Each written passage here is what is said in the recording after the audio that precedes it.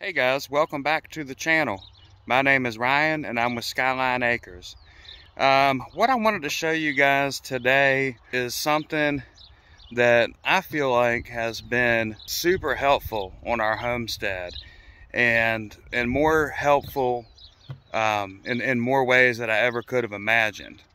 And maybe it'll be something that you guys could find helpful as well. Let me show you what I'm talking about.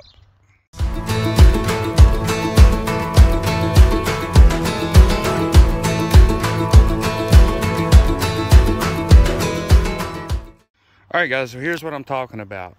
And I'm not so much talking about the four-wheeler as much as the spraying setup on the back. And the reason I think that you guys could find this somewhat helpful is because one thing we probably all have in common is we have a decent amount of land, and you know, we have needs for spraying things. We have needs for water. We're not just in distance of a water hose all the time, etc. So most of you guys are probably thinking I'm going to talk about the traditional uses with one of these sprayers, which is, this particular one has two functions. You have a wand, okay, which is here, and this pulls off. And what I do is drive on the four-wheeler and hold the wand, and I spray these fence lines, okay? You can see where I've sprayed them. So a lot of you guys know about that. The other thing is, this is called a boomless sprayer. So you know, like the booms, the big long booms that you spray fields with and so forth. Well, this is boomless. So this sprayer here with this nozzle, it will put a fan of spray out 14 feet wide. And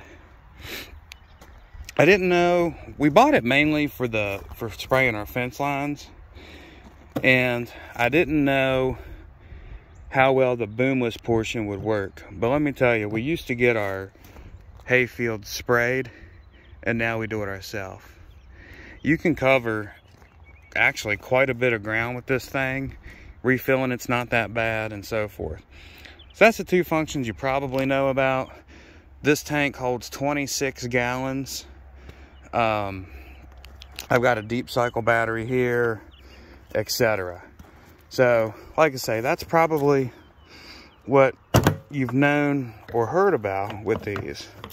But what I actually want to talk about is less common uses with the sprayer, with a sprayer like this. But what I find myself doing mostly with it. So when we moved to our homestead 8 or 9 years ago, we basically had a blank slate, okay? There was no fencing, there was no barn, there was no landscaping, nothing. So we've had to establish all of that over the years. And I'm gonna be honest with you, most of it I couldn't have done without this rig right here. When you're talking, you know, planting, we've probably planted 30 trees, like, you know, nice trees. Nice trees. We've put some trees down by the road. We have a campground down here. We've established trees down there. You know, I'm talking trees that are out of range of like a house in a neighborhood with a water hose. We've watered grass with this rig. We've established flowers like down by the road, different things with this rig, and so forth. So that's kind of what I wanted to talk to you about today, is kind of the non-traditional uses. And I think I'm going to split this video up into two parts. I think today I'm going to show you how I use this rig to water grass remotely.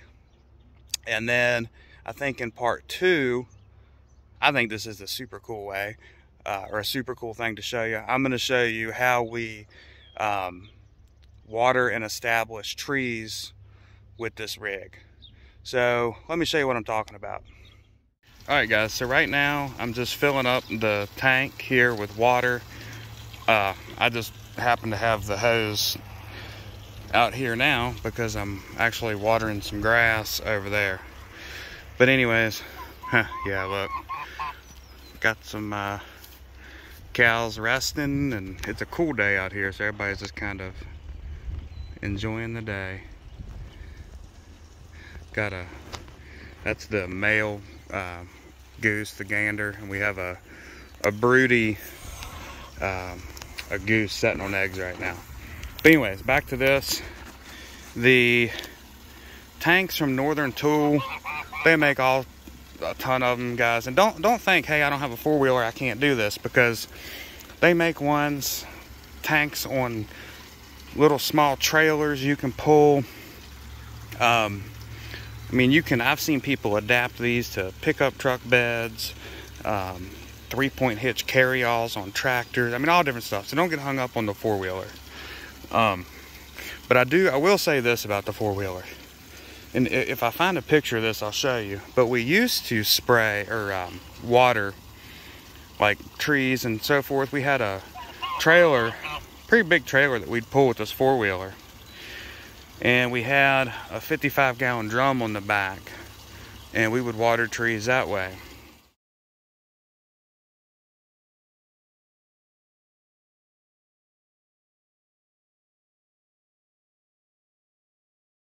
Well, a lot of the places I'm trying to get into, it's tight. Trying to back a trailer in, tight spots, and just different things. One time I did this method. I said, I'm gonna try this instead of the other method. And this is, this is 26 gallons. And a drum is like, 55. So this is half the gallons, but it's so much faster. I can get this right exactly where I need it. It's just faster driving the four-wheeler, so if I run out, I can just zoom up to the house real quick and get water. All of that. So I will say, I prefer to have everything just right here, not on a trailer, all of that, in a compact format on the four-wheeler. And it makes it very efficient to do what I'm doing. And the gander goose is not very happy right now. But anyways, I want y'all to notice, I'm not going to go into detail right now, but I've got a drain valve here. And the hose threads on these things are just standard garden hose threads.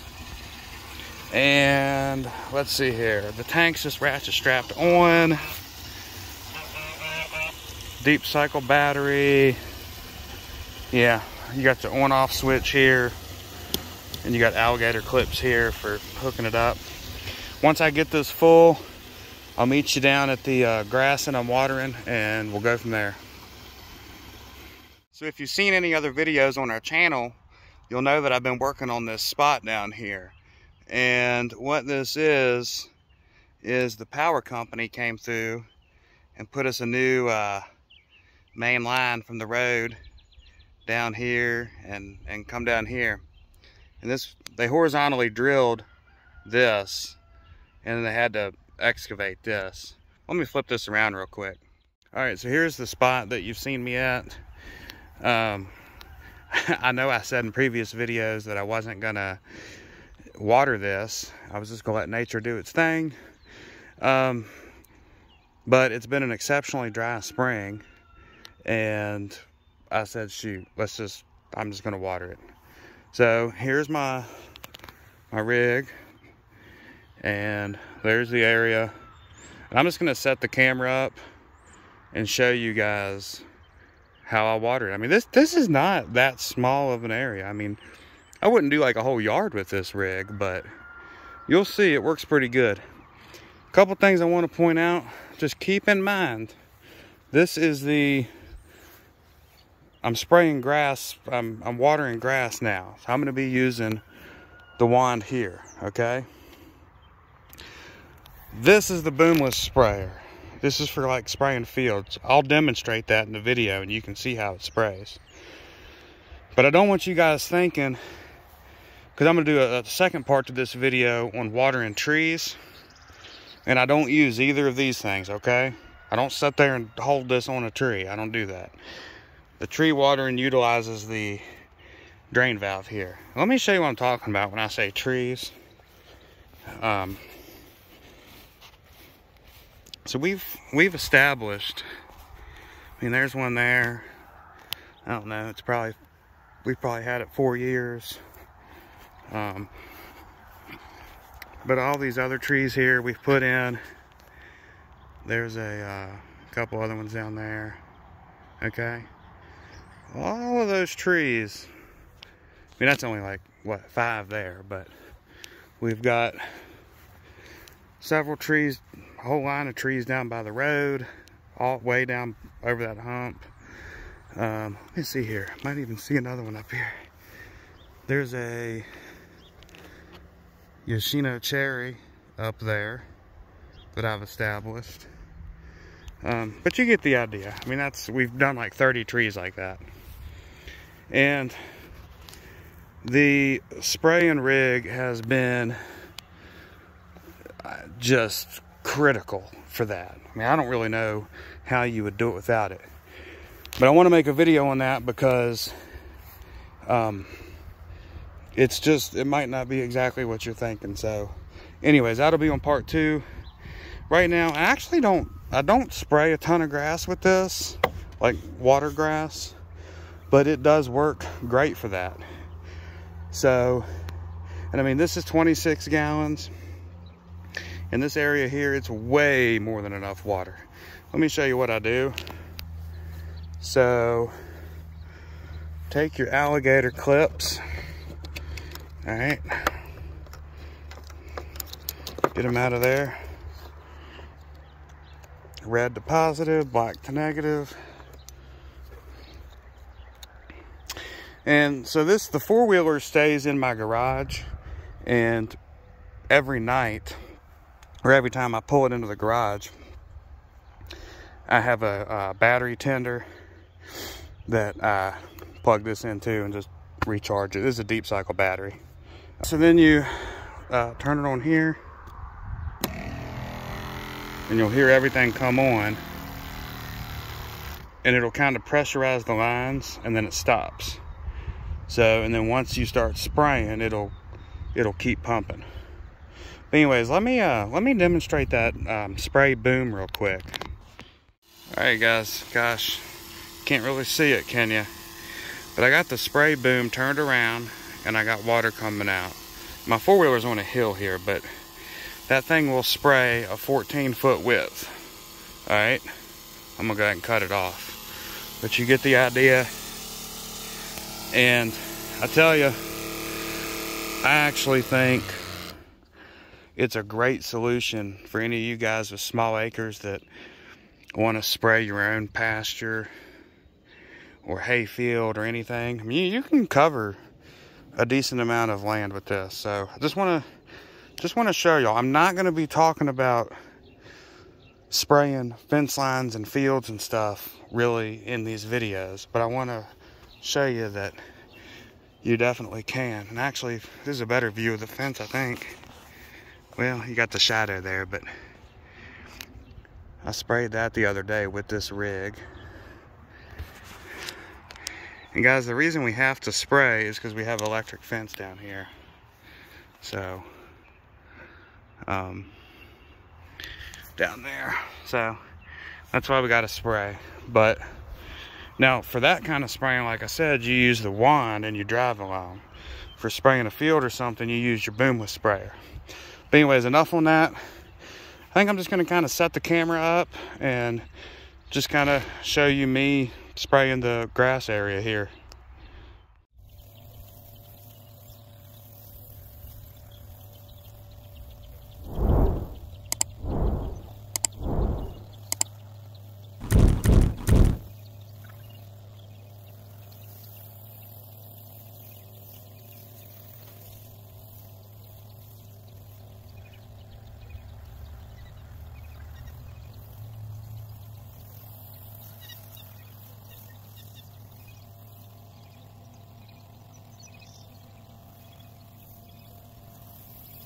So that's it. It was, this is about 20 minutes later, and I've watered the whole area now, and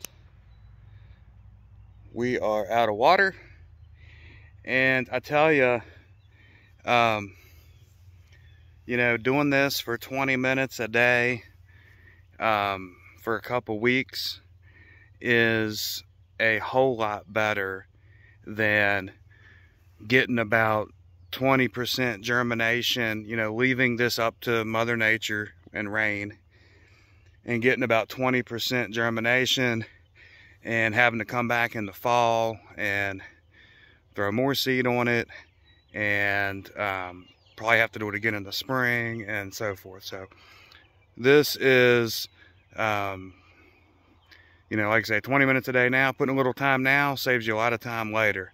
And actually, let me show you over here. All right, guys, so there's the four-wheeler, just a reference point. I'm looking across here, okay? It's been a really dry spring. And like I said, I wasn't even gonna water this at all. And then I said, you know, shoot, why not, whatever. But let me tell you, look at this. This is on day, I think we're right at a week, okay? And I hope this comes up on camera. Look at all we've got coming up there. I mean, look at that. Okay? There's no way that we would have had that success if we didn't water this. I mean, it has been dry. So, anyways, I wanted to show you all that. All right, guys, well, that's going to do it for this video. Thank you guys for tuning in to the Skyline Acres channel. Like I said, there's kind of going to be a part 2 to this, because I think the next video is going to be how to get trees established. This is a tulip poplar we put in. So anyways, getting trees established using that system. Can't hardly point, right there. So anyways, if you guys like this kind of content, please feel free to smash that like button and think about subscribing to the channel if you'd like to see more content like it. Anyhow, thank you and see you next time.